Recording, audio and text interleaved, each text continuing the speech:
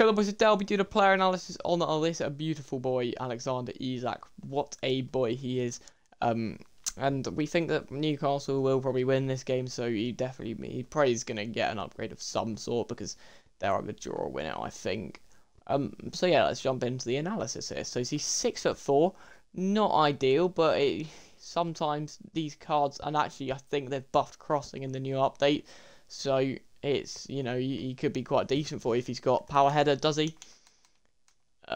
No, but that's okay. I mean, he's still be an aerial threat. He's got high, medium, 4-star, 5-star, right-footed control. That's a really good start. I mean, you can put him on the left wing, but I recommend completely against it. And then in terms of linking him, it could be a bit difficult there. So let's have a look at these stats then. So we've got 89 pace, 89 shooting.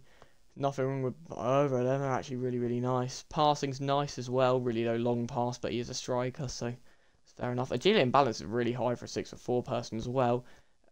Really good stats there, boys. So play styles, we've got power shot plus, which will be really nice.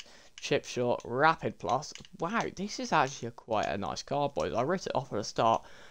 It's an 85-86 squad with a team of the week in the 86 there. Do I think it's worth it? Not as much as Chilwell, but it's still a decent card. And if you really, really back Newcastle, then it could be worth it.